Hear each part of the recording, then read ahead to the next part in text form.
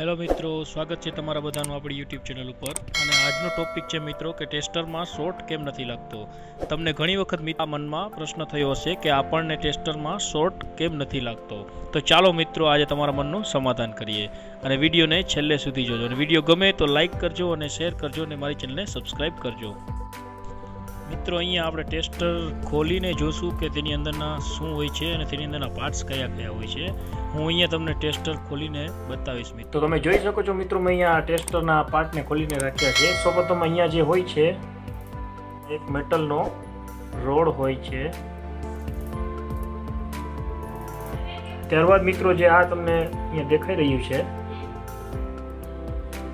આ છે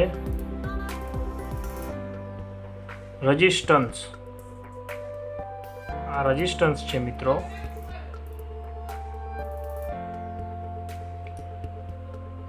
આ જે છે એ નિયોન બલ્બ કહેવામાં આવે છે, જેની અંદરની નિયોન બલ્બ। અને આ અહીંયા જે છે મિત્રો સ્પ્રિંગ છે, આ એની કેપ છે મિત્રો, જે ઉપર લગાડવામાં આવે છે। અહીંયા આટા હોય છે તેના દ્વારા પ્રેસ થઈ જાય છે અને આ નિયોન બલ્બમાં બરાબર આ દબાવી રાખે છે। અને આ મિત્રો હેન્ડલ છે જેને આપણે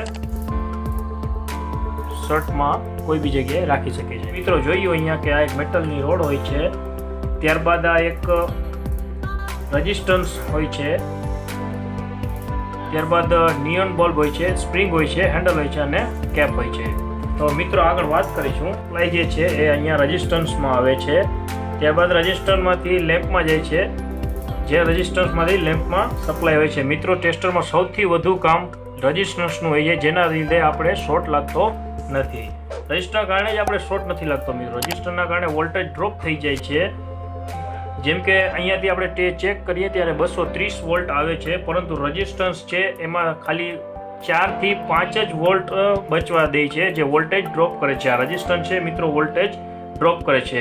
અહીંયાથી ઉપરથી આપણે ન્યુટ્રલ અહીંયાથી મતલબ આપણે ટચ કરીશું એટલે અહીંયાથી એને અર્થિંગ મળી જશે અને અહીંયાથી જે ફેઝ આવે છે એ રેઝિસ્ટન્સમાં બે મળશે, જેના કારણે આ લેમ્પ થશે। મતલબ કે લેમ્પને અહીંયાથી આ રેઝિસ્ટન્સ મારફતે ફેઝ મળી જશે અને સ્પ્રિંગ અહીંયાથી આપણે હેન્ડલ ટચ કરશું એના મારફતે અહીંયાથી લેમ્પને ન્યુટ્રલ મળી જશે। લેમ્પ છે એ ગ્લો કરશે, મતલબ કે આપણે જ્યારે ટેસ્ટર ચેક કરીએ છીએ ત્યારે મિત્રો નિયોન લેમ્પ ગ્લો કરે છે આ બલ્બ।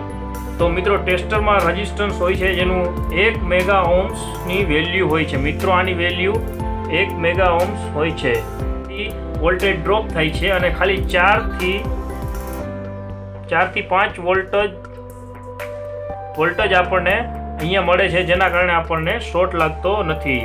તો મિત્રો આશા કરું છું કે તમને વિડીયો સમજાઈ ગયો હશે અને મિત્રો કોઈ પણ કન્ફ્યુઝન હોય તો નીચે કોમેન્ટ બોક્સમાં મને લખીને તમે જણાવી શકશો।